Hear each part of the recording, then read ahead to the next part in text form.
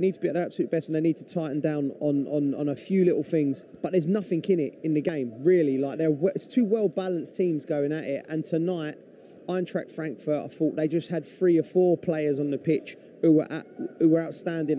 The goalkeeper, Kamada, for Hinteregger. You know, I think there's a lot of they're just 5% better all over the pitch tonight. They deserve to win. What will be the difference in the second leg, Owen? Take the chances. I'm sure they'll get them. You know, keep the game physical, and I think they can win the game. Still feeling confident? Yeah, definitely. Good. That's what we want to hear.